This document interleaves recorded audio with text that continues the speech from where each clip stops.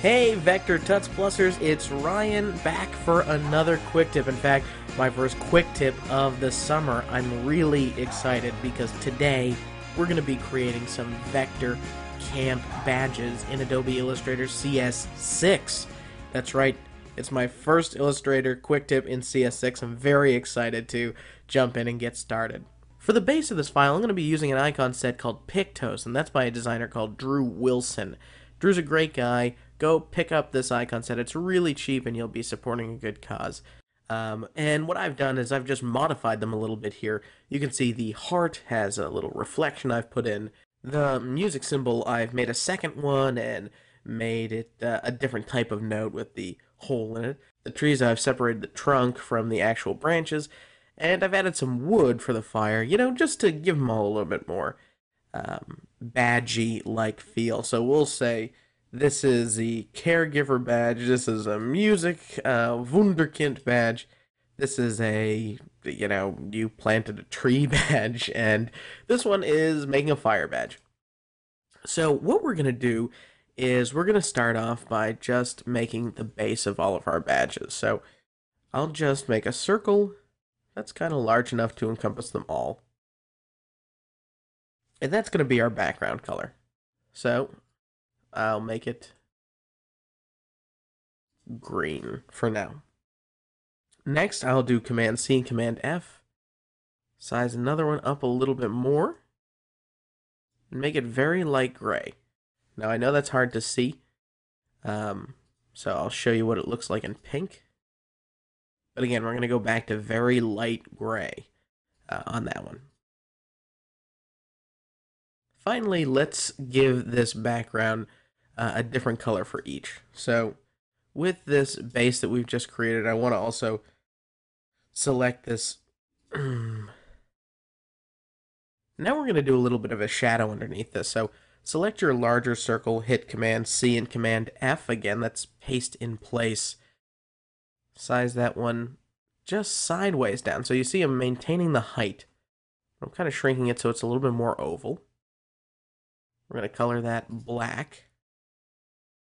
Just hold down Shift on your keyboard and tap it down once. Just make it go underneath. So you see how that is creating a little shadow lip there. That's exactly the look you want. Now I'm going to take this and do one, Alt drag, and make 4 copies of that. That's perfect. Now let's put our symbols inside of each one. What I'll do first is select all these and do Command Shift left bracket so they go underneath everything, right?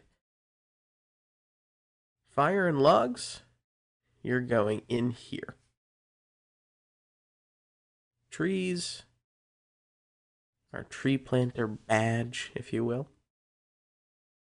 Our music band badge. One time at band camp, am I right?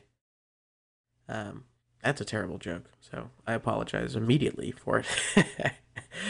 So we're going to put gradients inside each one of these, and I really encourage you just to pick colors that you think look cool. I mean, it's, sky's the limit. The fire one I'm going to give kind of maybe a yellowy, orangey glow to. So that way it seems really, really warm. We'll do radial. That looks pretty cool. I'm also going to take this and bring it up a little bit and just size it up. Yeah, that's perfect. So now these three, I want the exact same gradient going on, so I'll just use the eyedropper.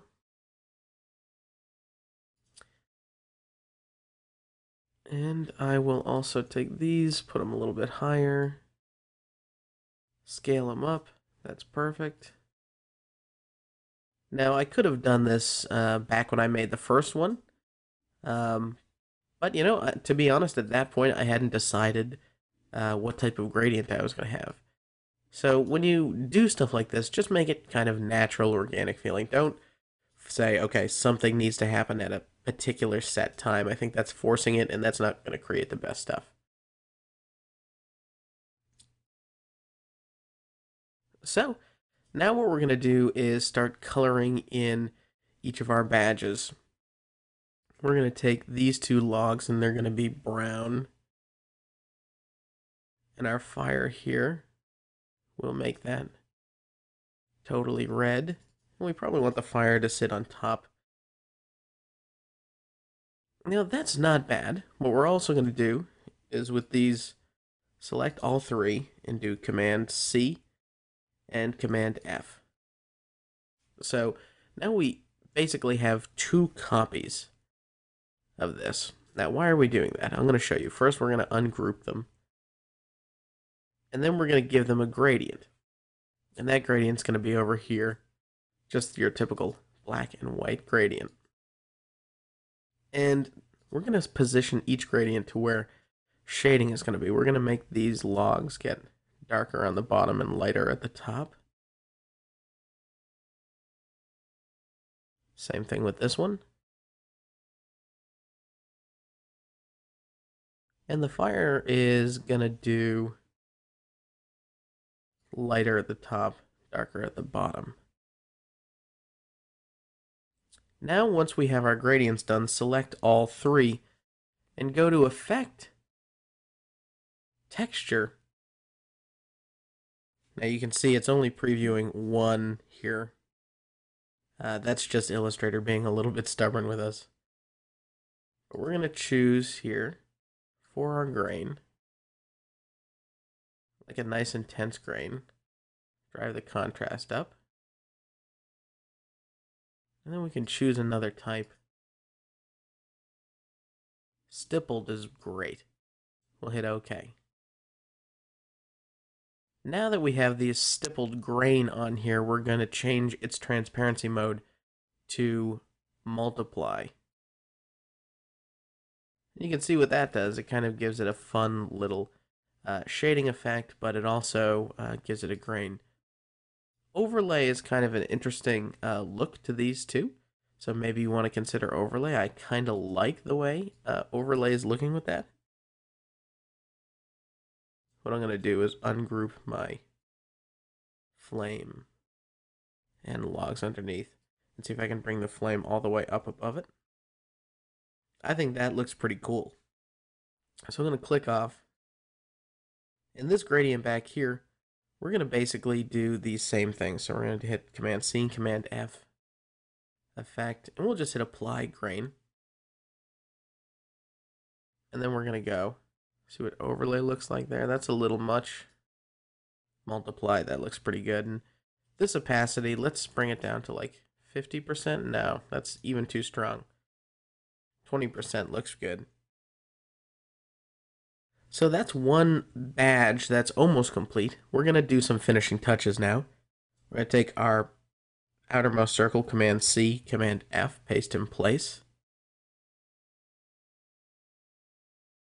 Bring that to the front, change it to stroke only. Then we're going to give it a dashed line. And this is almost going to be stitching, if you will. So choose a color that's going to match but be a little contrasty on your background. In this case, I think somewhere in the reds or browns will stand out. Perfect. And that even seems like not enough dashes, so I'm going to turn down the dash in the stroke palette down to, say, 6. That looks a little bit better. And you can imagine you can select this, Command C, Command F, make it a little bit bigger, and then take the dash down to, say, 5, and do like a double stitching effect. On the outside here, we're going to take this shadow as well. Then we'll go to Effect, Blur, and Gaussian Blur. Let's see what a preview of that looks like. That's pretty good. We'll hit OK. Let's size it up to be a little bit wider. That's perfect. Then I'm going to put it in multiply mode and crank that down to about 50%. So you can see our badge has a nice natural shadow to it. Once you have that going, I'm pretty excited to go and do the rest. I'm going to just repeat that same technique, and we'll come back when we're all done and review what we did. So, here we go.